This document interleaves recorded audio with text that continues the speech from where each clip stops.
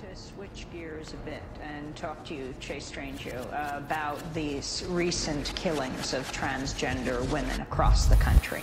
The body of Alicia Walker, a 20-year-old transgender woman missing for almost a year, was recently found in a crude grave in North Carolina.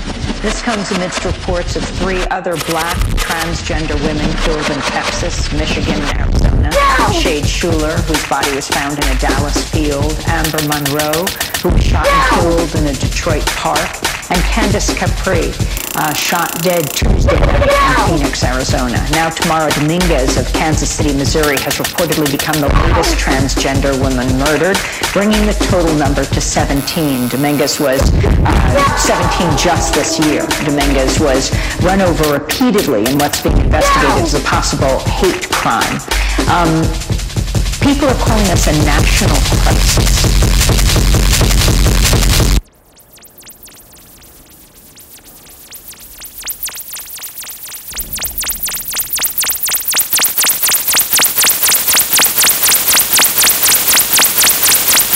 No!